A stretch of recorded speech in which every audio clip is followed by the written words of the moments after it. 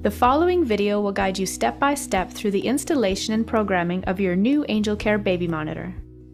The AC401 model features one nursery unit, one parent's unit, one sensor pad, and 2 power adapters.